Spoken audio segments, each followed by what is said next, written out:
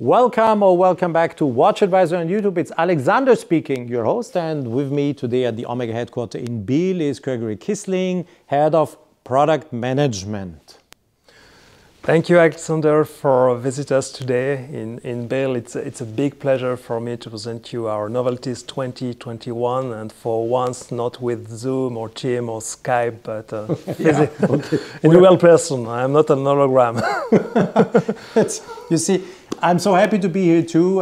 If you have not been following what we have been doing recently, please go and watch all the other videos we have been taping and by our little trip here in Switzerland. But today we are in Biel, in the center of Switzerland, the headquarters of Omega, and everything is live. I'm live, he's live. And first video will be about the... we will present you the brand new Seamaster 300 with a brand new master accelerometer upgrade. It's a very nice combination between the spirit of the first generation of 1957, but also with new technologies and new materials. Worth seeing it, and you have heard the voices now, Gregory's voice, my voice. What you will not see again is us, because we are really going to film the watches in macro, so you will see every detail. And that's the best way. He will make a co-moderation together with me. We will present you all details, but you will see the watches as big as possible on the screen. Enjoy this video. It will be amazing.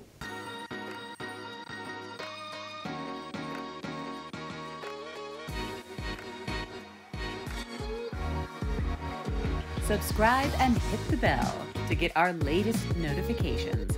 Fasten your seatbelt for something new. We offer you the chance to win a priceless experience.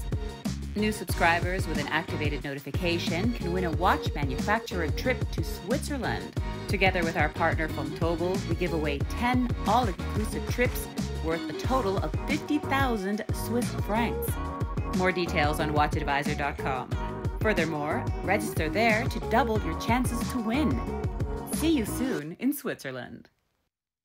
So the Omega logo is in your picture, and guess what? 48 millimeters is the lug to lug distance of this watch, and ta-ta-ta-ta, here it is. This is the new Seamaster 300, and Greg is with me, and he will guide you through the watch or tell you everything about it.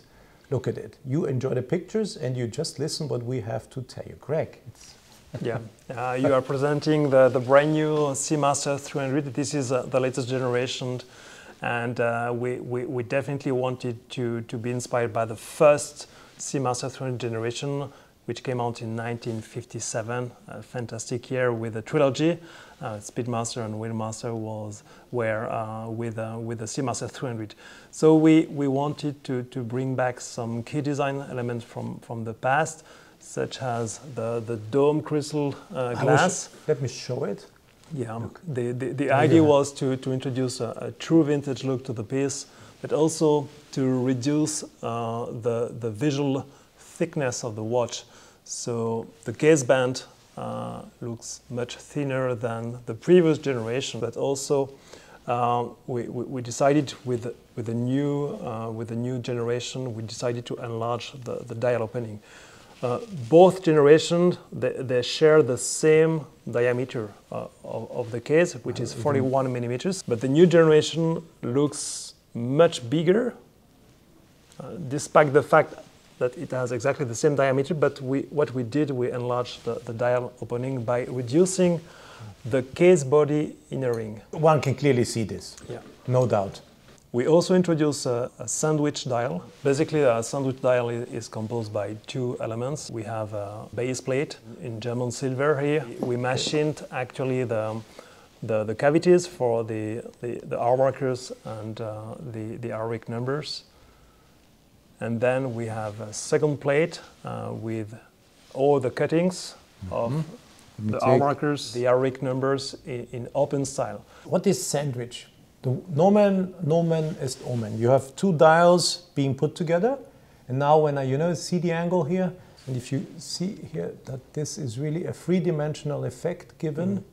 Do I say this correctly? Yeah, you you definitely see the recessed indexes and Arabic numbers. Yes. So sandwich dial. Yeah. This is how it looks like when it is in a dial. Okay, we had the blue one, this is the black one, Yep. but still it is the same dial, and you see this effect Yeah. that is now given here. This collection is a brand new master chronometer upgrade, but you don't see any references to the movement on the dial. So we decided to keep a clean dial.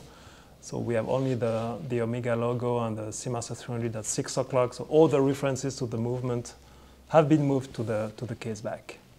Clearly visible. You can see the two barrels which are mounted in series, so barrel 1 and barrel 2. And you see the beauty of the Genoa waves in arabesque, which is definitely Let me turn it around so you a can nice see signature the of our manufacturing escapement. movement. That's 3.5 hertz, I suppose. Correct. Yes. 25,200 semi-oscillation per hour. Typical frequency for this movement. No date, but the watch features the time zone or zone time feature. Yeah, time zone function, which is very useful when you're traveling. So you don't stop the seconds when you turn your time zone. You just have to screw out the crown. Of course. And then you are able to set the pull hour in first position. And look, already the fact that I can do this with gloves is a very good...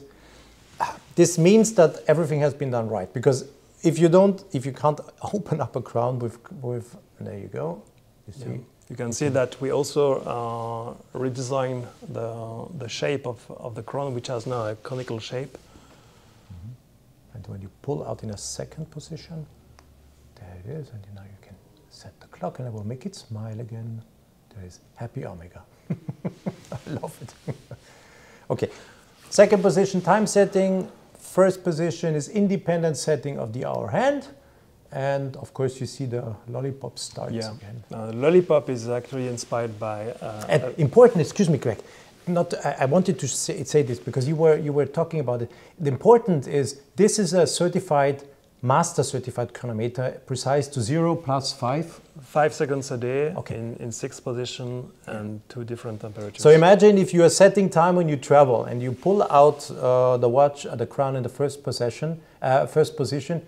Do you see? You don't stop the seconds. You don't stop the seconds. You don't lose precision because this chronometer will be precise, and you just reset whenever you're traveling back or forward to local time, and you're all done, and you close again, and you don't lose the precise timekeeping of the watch. I'll close it again. Very nice. Time zone function. Time zone function. Here from this side. And you can also admire the new design signature for the screen case back with this alveol, or the brand new Seamaster, which are now master chronometer. They feature this type of design for the screen case back.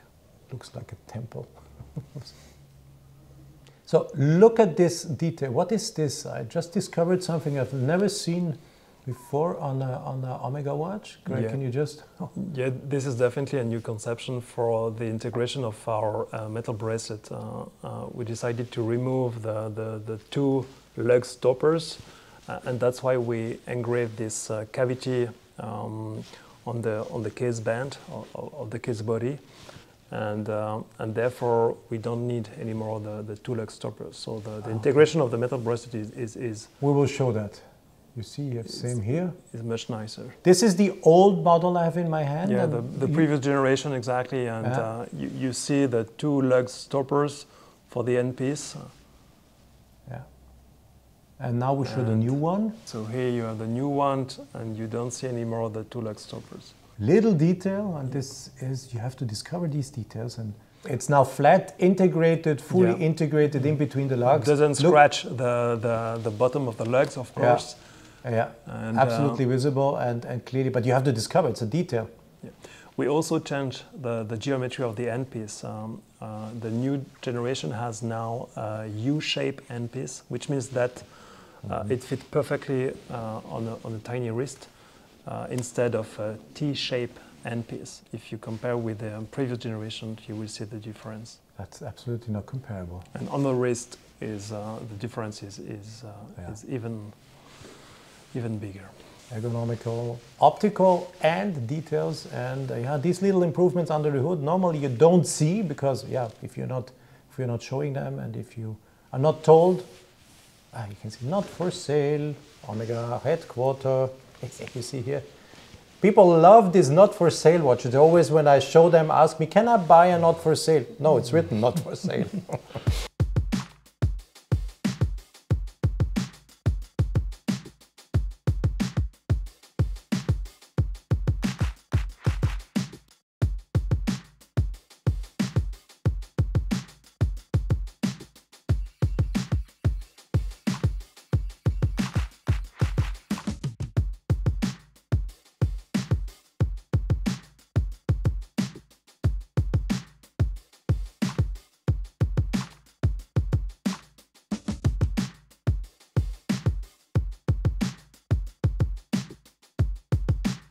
And this is the blue version. You can also definitely see that we introduced the lollipop for the central seconds hand, which is actually inspired by a Seamaster 300 of 1959. And you can nicely see, look, Greg, you can nicely see the sandwich dial. I think this is something you have to discover really by getting close, very close, and then it's looking three-dimensional, gives a total different appearance to the watch. Oh, I love it. Okay, and this, Greg, now is the original watch from 1959. 59. Yeah, also with a lollipop central seconds hand, and you can also admire the tritium Yes. with this vintage look. Of course. You see that the everything that's written on the dial, Omega Automatic Seamaster 300, is like with the new one. We'll show the piece also from the side, so you can see the domed. The domed, and prism. yeah, you see really how much you worked on all the details. Let me show it from the back. Plain case back with a Sears logo. Nice. It's good to have the original. Also from this side, so you can see how it looked like. And at that time, they introduced a very interesting design concept for the turning bezel. So to turn the bezel in both directions, you had to press first and then to turn. Yeah, true. In both directions. Yeah, true. You have to. So we introduced a kind of a security system. I get it. For the first divers watch. I love this angle. For professionals. Very nice. So let's talk about the bezel now. Instead using ceramic, as we usually do for divers watch, we decided to use aluminium, but with a special treatment, which is named oxalic anodized treatment, in order to increase the hardness, which is 500 Vickers, which is twice as hard as the standard treatment. And the 60-minute diving scale is first engraved with a laser and then filled with vintage superluminova. The idea was to have a dark and matte finish in order to match perfectly with the dial. That's why we decided to go with the aluminium instead of ceramic. Anyhow, the scratch resistant, as it is, has been treated with 500 Vickers is. You really need to. I think you really need to be rude, very rude to your watch to scratch it. And the question is always, people when you have aluminium bezels, people always say, okay, why didn't they put a ceramic bezel? Honestly, if you ask me, it wouldn't have looked good anyway, color-wise. And this is a watch that really refers to the vintage pieces, and I don't see any reason to put a ceramic bezel here. At the end, it was definitely a question of design. Of course. Yeah. Another question of not being able to do it. You can do it, of course. It looks better. The more I see aluminium coming back, it's really fantastic. Look at that. And due to the fact that the crystal is domed, it protects also the bezel, such as a Speedmaster, you know, with a box shape. It protects actually the surface of the bezel. If you really scratch this bezel, the watch has some damage, not only on the bezel, I think. That's my my understanding. Once again, you see the movement. Also this one, I will also show you the strap, as we always do, so you can quickly see this go through. The watches all have a pin buckle with the Omega logo on, you see. And yeah, depending on your taste, this is brown, more the Italian style. Absolutely. Brown, blue, taking a little bit of the color of the Superluminova used. But I think this is one way you could wear the watch. Only one possibility. And we also introduced only one anti-reflective treatment underneath the sapphire, also in order to give this true vintage look. Because if you have an anti-reflective on both sides, you lose this distortion. We do have some reflections, of course, when we film. But I think this is also part of wearing such a watch that goes back in its look and design to a historic watch coming from the 50s. And why not having some reflections? There is anti-reflective treatment, as Greg said, under the sapphire crystal, but not on it. Nice look. Maybe we can talk a little bit about the metal bracelet. We also decided to change the shape of the metal bracelet. First, between the lugs, 20 millimeters, and for the clasp is 16. Okay, so it tapers from 21 to 16. To 16 here. Yeah, something people always want to know, 16 and 21. 21. So this is... We also change the finishes, which means that now the central links are satin brushed and the external links are polished in order to match with the polished finish of the straight lugs.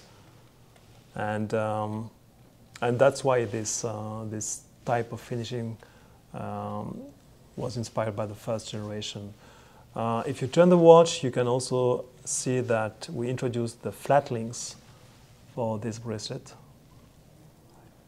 Length adjustments, you unscrew, you take out one of the links and then you can adjust the length. And then let's go to the clasp. Has 3 positions. Omega, logo, yes. Matte surface, polished, very nice. And on the inner side you have... You have the rack and pusher. Here it is. So for the comfort adjustment, you actually have 3 positions. How many millimeters you can? Over roughly 6 millimeters. Okay. So length adjustment, micro length adjustment is there. I will also close it. I will show it, but let me close so you can. I will do a completely 360 turn from the watch, showing you. You prefer this side? Okay, then we'll do this side. So I will really turn the watch. Once again, 21, tapering down to 16. 16. You have the nice Omega logo. Continuing my little 360 turn, and we come back this side. Here you go.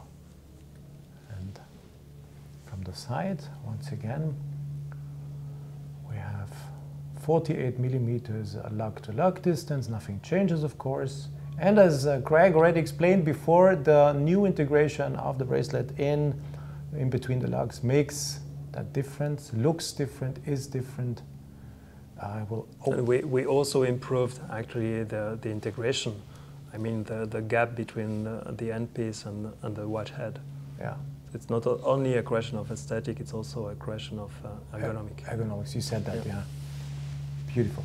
Case back, see-through case back, same movement, of course. And I will now push, and you can see how it expands. Let me show you. See, it's now fully expanded. I've been pushing on the button, and now I will push back in. And you see, oh yeah, this is what you have. Let me show it again slowly. Camera is on it, so you can really see. I push, there you go. 3 positions, as Greg said. I had 3 clicks. Haptical response coming also from the clasp. Very nice. This is the length adjustment you have. Once again, to show the little pusher I'm using, here it is. Here, oh, now with the reflections, there we go. Look. Voila. And double security, of course. To open, you have the 2 push pieces to open up. See, that's the folding clasp. nicely done, solid construction.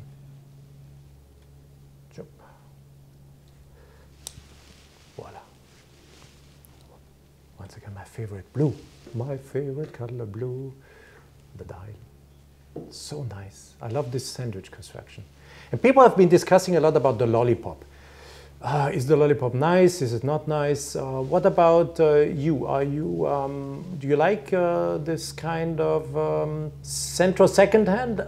Use the comment function and let me know if you like it or not. What do you say personally? I'm filming it once again, swiping over the dial, so you can clearly follow it. Make up your mind, and I think you have to see and watch it a little bit. I'm taking some extra time here. Excuse me, Greg. But I heard when I showed the first pictures about the lollipop, people saying, "Oh, watch it and tell me if you like it." This is how you would see it, having the watch on the wrist. I'm really showing it under different angles. And then if I turn it, you can see. I think it looks nice. Okay, next one.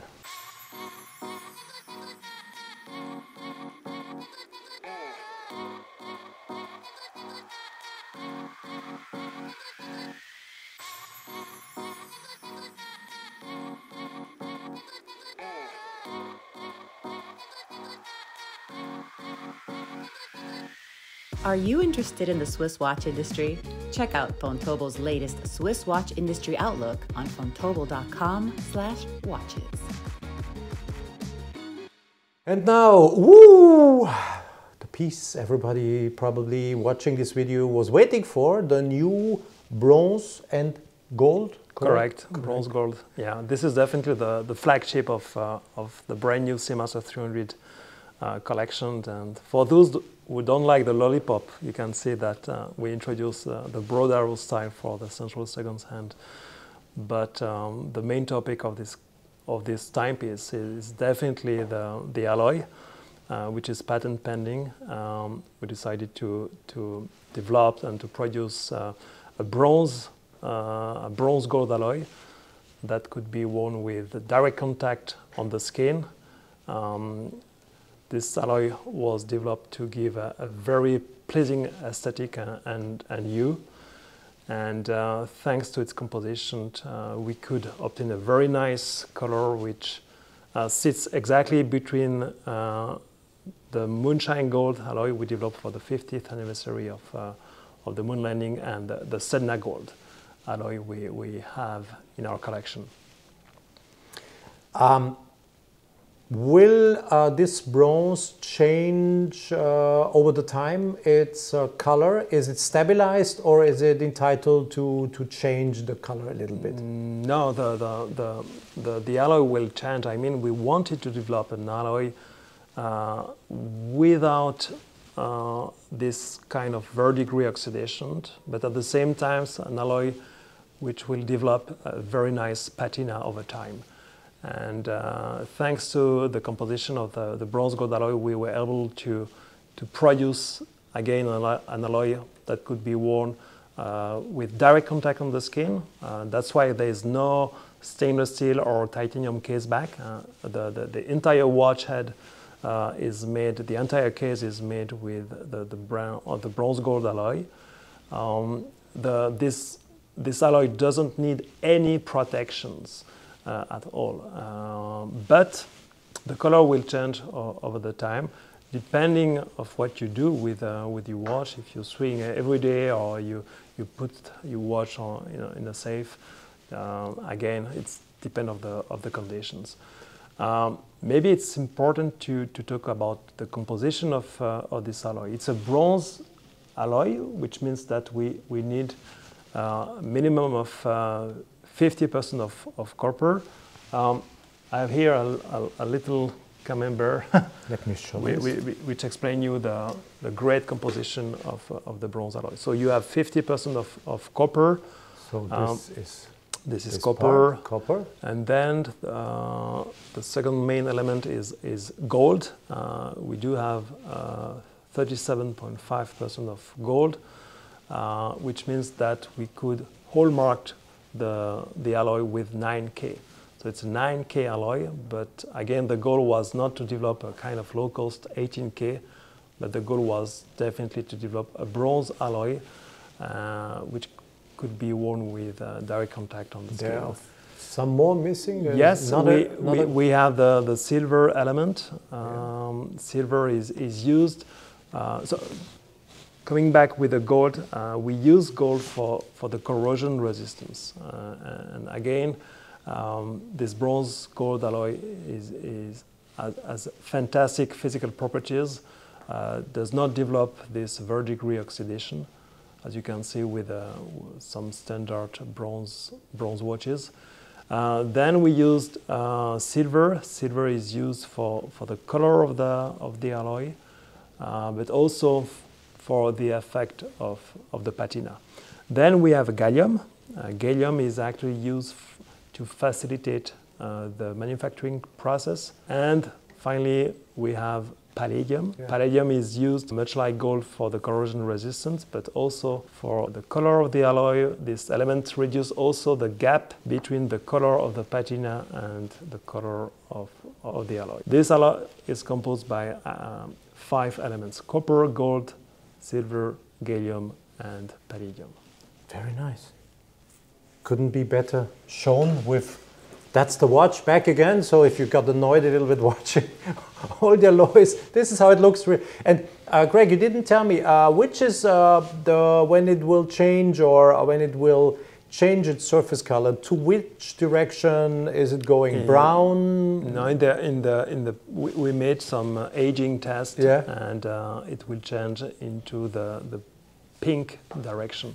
Pink? Yeah, pink, that's yeah. like, that's copper. Yeah, exactly. Copper, is it, I think copper is changing to some pink. Yeah, very nice. Yeah.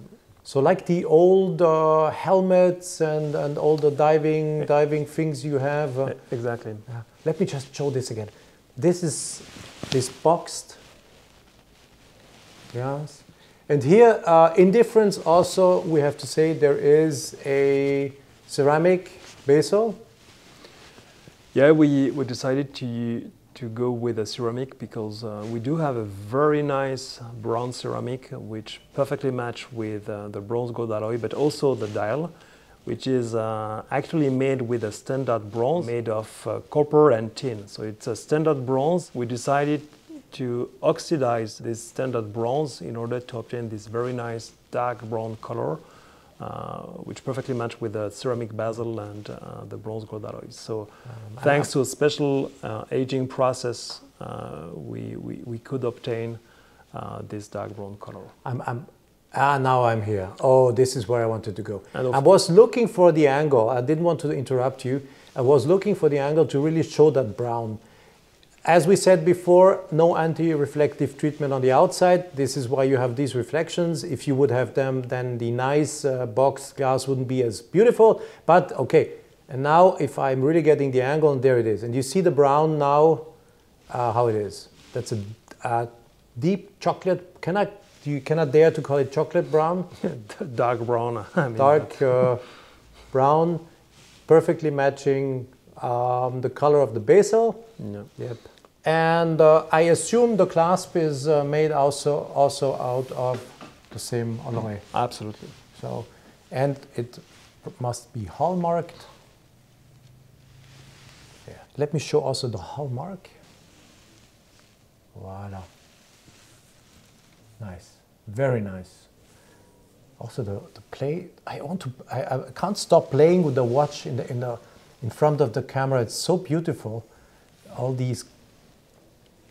Let me give you one more entire. It's nice. And you can also see that we have both finishing, so polish and satin brush finish, and it's very good. You see here the difference? Yeah, it's very difficult. The edges polished, matte, polished. Very difficult to polish bronze, common bronze alloy, but thanks to this, its composition, the bronze gold alloy is a perfect alloy for having a polished finish. You see here the angle, polished and matte again.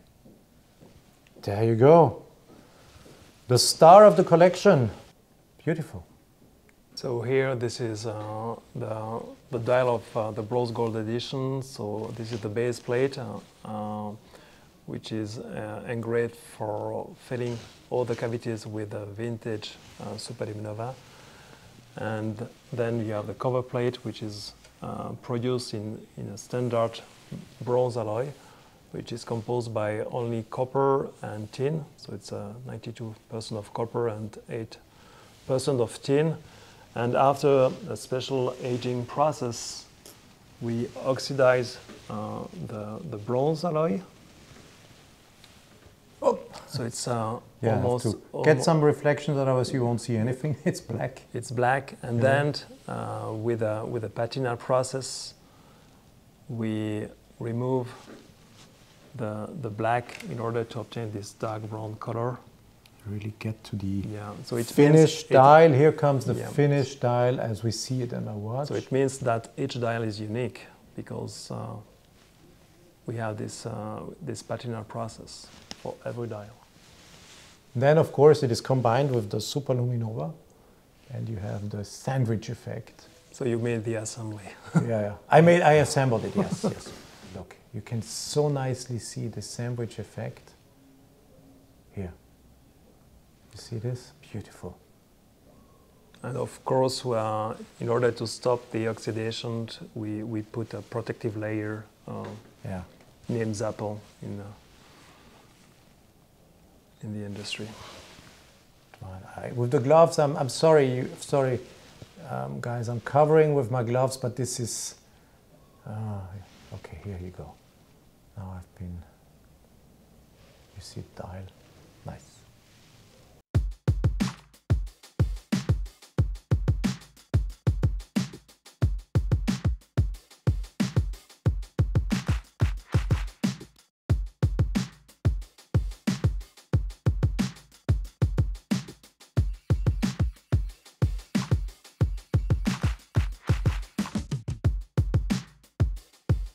The stainless steel collection is composed by 4 references, 2 dials, black and blue, and 2 different types of bracelet, the metal bracelet and the leather straps, plus the flagship of the collection, the bronze gold model.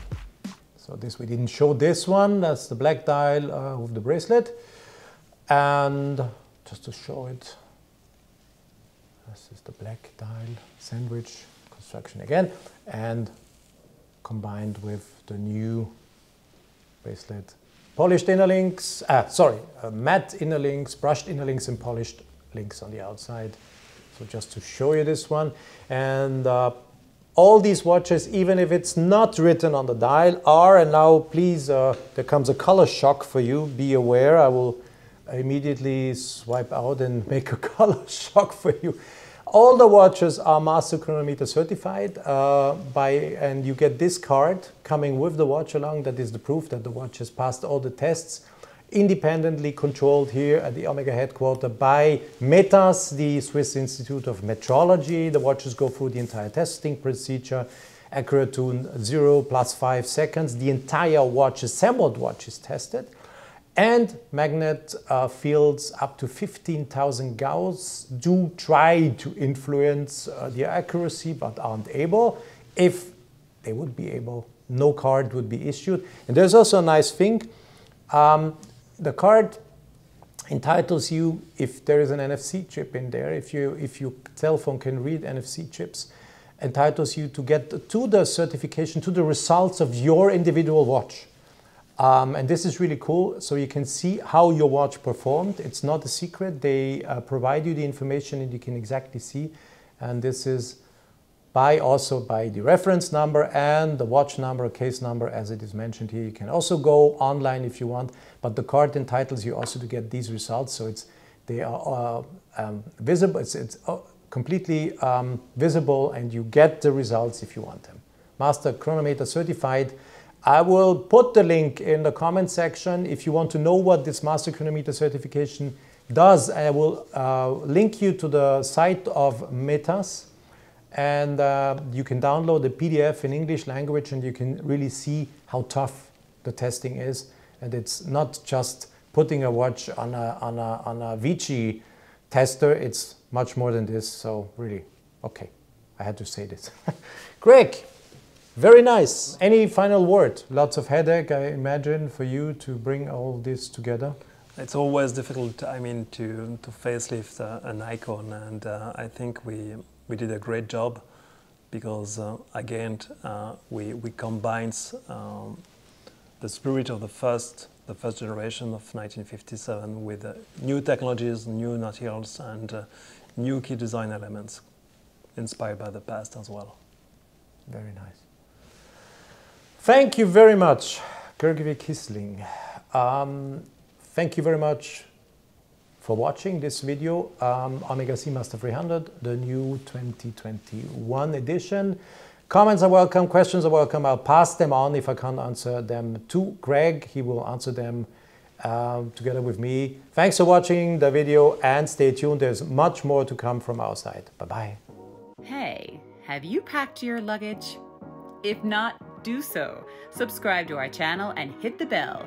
You will get the chance to win your exclusive trip to Switzerland.